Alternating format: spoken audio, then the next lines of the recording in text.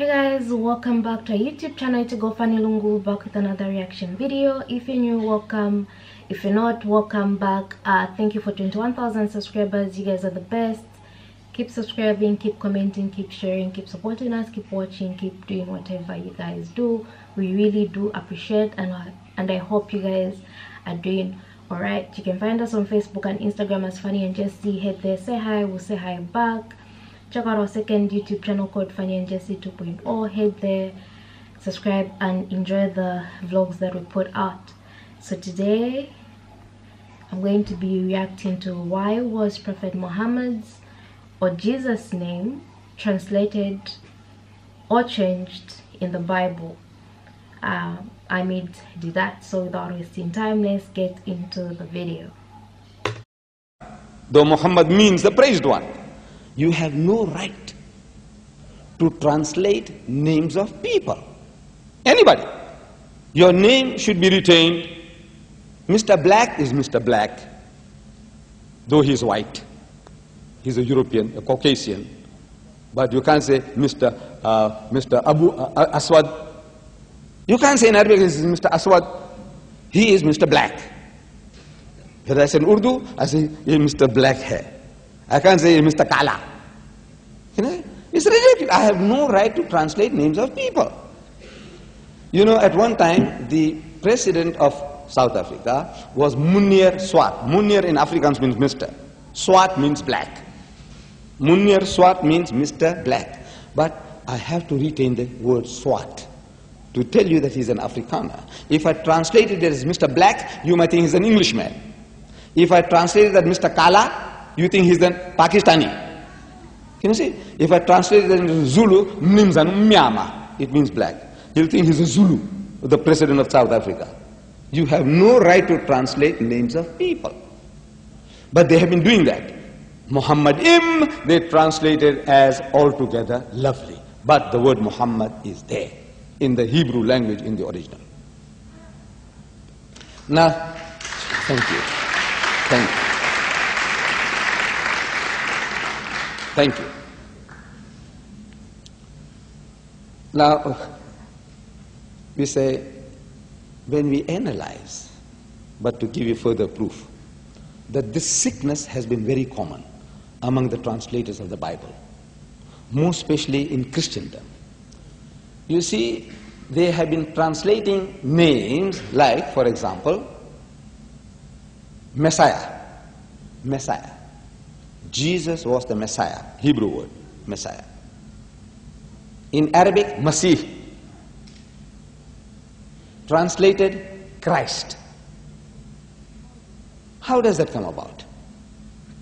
How do we call him Christ? I said, you see, the Hebrew word Messiah or Masih means to anoint, to rub over. You know, when we Muslims, when we go for salat, prayer, we make wudu, ablution.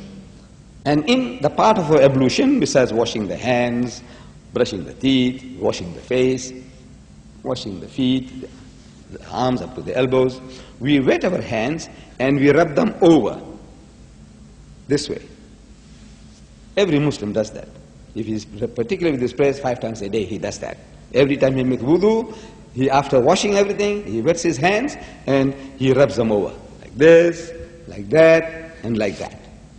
What do we call that? Masah. See, we say masah. Masah comes from the Hebrew word, same word, masah. Masah, masaha, in Arabic and Hebrew means to rub, to massage, to anoint. And the person who is so done, we call him Messiah, Masih, on whom this was done. Priests and kings were anointed, means rubbed over with holy oil or holy water. Say, from today you are our priest, our imam, or from today you become our ruler. See, we say like the coronation ceremony, you have the gowning ceremony, now you have the anointing ceremony. That's what it means, anointed. So, Messiah in Greek, translated in the Greek, is Christos. Christos means anointed. And they take off the os. Christos is a bit lengthy, so you get left with Christ. Christ means the anointed one, the one who is anointed. Priests and kings were anointed. So this is the title of Jesus, Hazrat Isa alayhi salam. Jesus again was not his name. His name was classical Yeshua, Isa.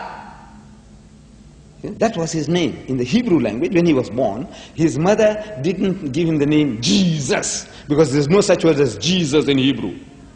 The J is not there. It's Isus, Isa, Yeshua, classical Yeshua. But they have a habit. The Westerner, he has a sickness for adding J's where there are no J's. They have what is called a J sickness. So Yusuf, there's a Joseph. Yaqub, there's a Jacob. See? Johanna, there's a John. Where there is no J, they put a J, Latinizing the word, as if it sounds like Western. This is a sickness. All subject people have, but more particularly the Christians had it. They add J's. It says Yahuwah. So the Jehovah's Witness was Jehovah. They put a J where there's no J. Wherever. This is, I say, in religion, they do jaywalking. In my country, you can be charged for jaywalking.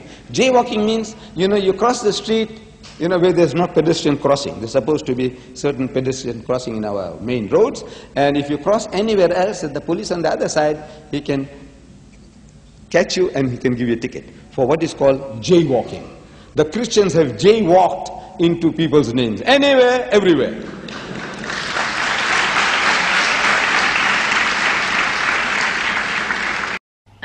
This is very, very interesting, no? I'm trying to really understand something. So should we say that if it's actually the Christians that put the J's in everything, should we say they put it according to the language, maybe the English language, as they translated it into English from previous versions in other languages? Or was because I wonder, was it hard for them to pronounce the previous names?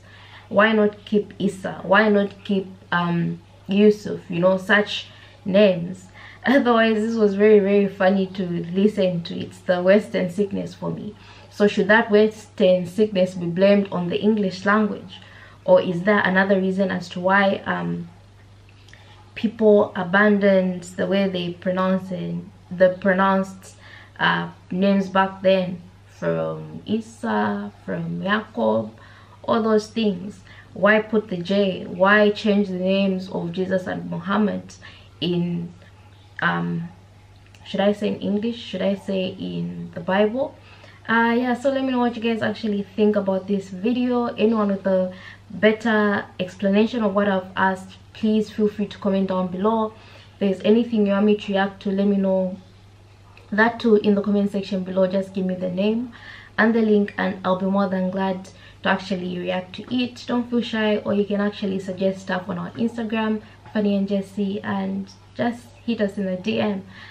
Make sure to give this video a thumbs up, share it with your friends, and of course do not forget to subscribe, and I'll see you in my next reaction video.